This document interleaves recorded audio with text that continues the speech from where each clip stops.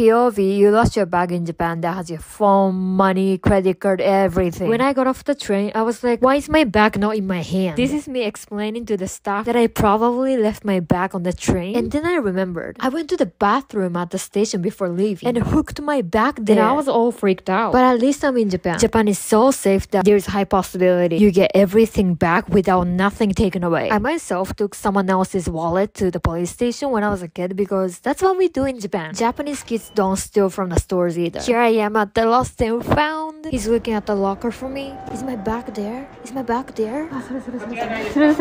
That's my bag! I was asked to write down my name and my address to check if it's really mine. Okay, it's my ID. Thank God. Let's check if everything is okay. Okay, this is my wallet. This holds my student ID, credit cards, cash. It's exactly the same as I last saw it. 大丈夫そうですか？全部ありました。よかったです。